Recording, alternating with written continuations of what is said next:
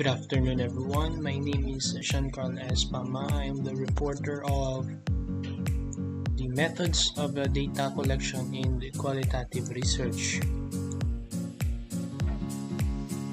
Okay, so there are four examples of or methods of data collection in a qualitative research. We have the interviews, documents, observation, and audiovisual materials.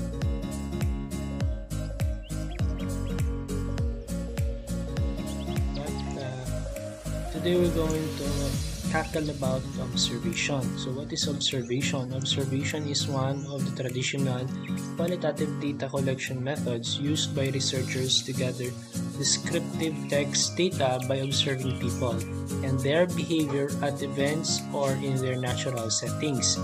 In this method, the researcher is completely immersed in watching or seeing people by taking a participatory stance to take down notes. Aside from taking down notes, different techniques such as videos, photographs, audio recordings, tangible items like artifacts and souvenirs are also used. Observational data is a valuable form of research that can give researchers information that goes beyond numbers and statistics. So in general, observation is a systematic way to collect data by observing people in natural situations or settings. There are many different types of observation, each with its strengths and weaknesses. Observation is a useful qualitative data collection method, especially when you want to study the ongoing process, a situation, or reaction on a specific issue related to the people being observed. Okay, so here are examples of different kinds of observation. First, we have the covert versus overt. So what is covert observation? So the researcher observes secretly, while the overt observation, people know the researcher is observing them. Covert versus overt observation has arguably the most noticeable difference in the role of the researcher's place in the process. Covert observation takes place when a researcher is observing the activity in secret, perhaps through a hidden video camera. In overt observation, as the name describes, the people being observed know a researcher is observing them. So as with the other methods, there are obvious strengths and weaknesses of both forms of observation. An advantage of overt observation is that it lets researchers be honest with the participants and tell them they are being observed. This avoids any ethical issues like the lack of informed consent. However, a related disadvantage is that participants understand the aims of the observers, so they are more likely to alter their behavior. Okay, so once the participants alter their behavior, it is called the Hawthorne effect. So what is a Hawthorne effect?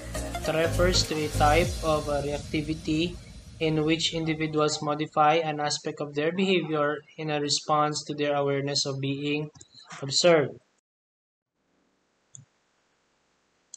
So, as hinted above, covert observation raises immediate ethical issues since people involved in a study should give informed consent first. However, covert observation allows researchers to access groups that otherwise would not participate in the studies, allowing researchers to expand knowledge on lesser-known social groups.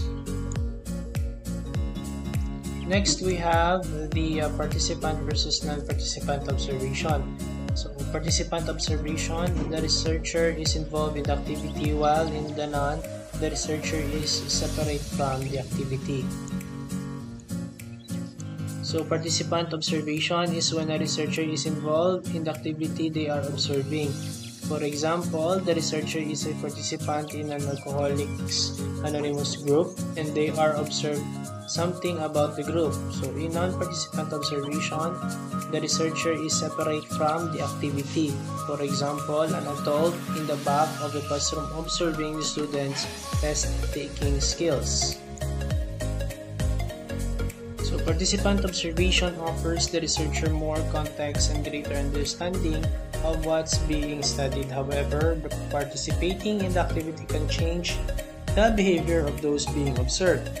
By the same measure, non-participant observation allows researchers to use tools like recorders or cameras to more accurately capture what is being observed, but it may provide more limited insight into the dynamics and context of what is being studied. So, participant observation offers the researcher a greater understanding of what's being studied. However, it can change the behavior of those being observed.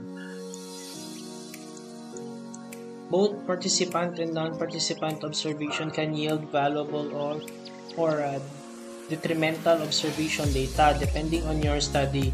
However, they are often most effective when used together to develop a more complete picture of what's being studied.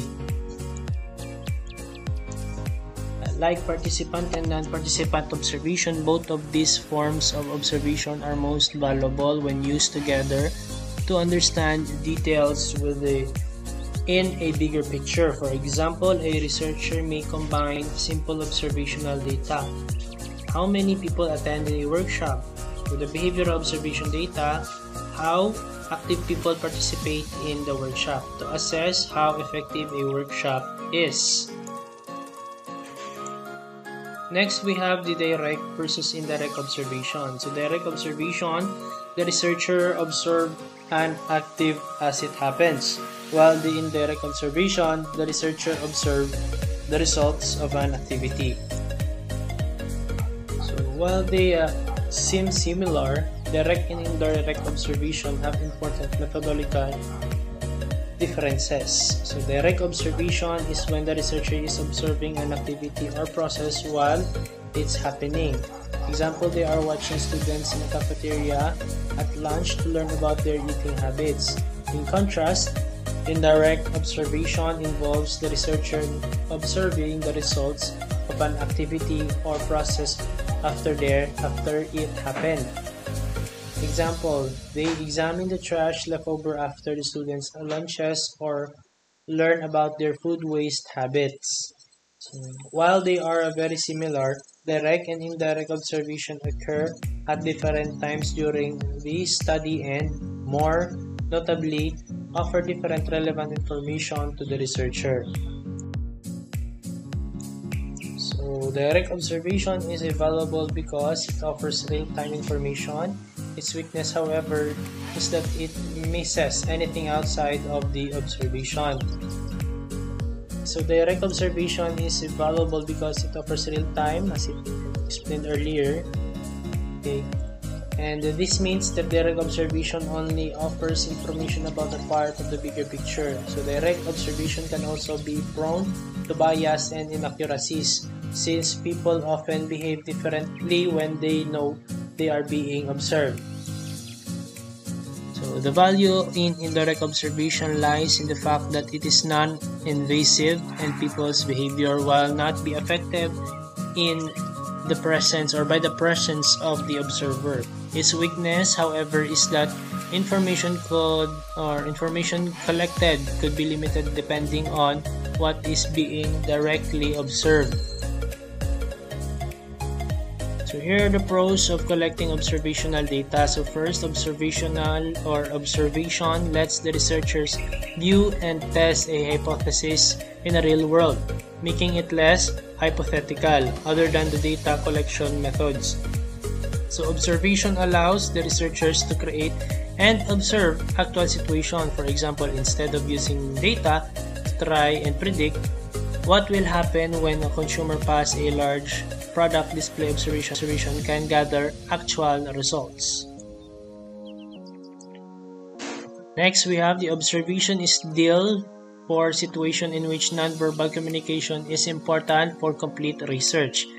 Then, lastly, observation provides a more reliable measure or a measurement of actual behavior than self-reported metrics. So, here are the cons of collecting observational data. Observational research can include high degree of research bias, the observer is human and his or her subconscious opinion or biases can affect the analysis. Observation can be heavily dependent on interpretation since the researcher cannot see attitudes or thoughts. It can be difficult to do accurate analysis on why people do what they do from observation alone. So some forms of observational research don't always return an accurate demographic sample. For example, researchers are sometimes left at the mercy of whoever was available while the study took place, whether or not that lines up with the larger population. And lastly, observation often only tells one part of the story. Observing action tells the researcher what people choose to do, but it doesn't tell why they choose to do it.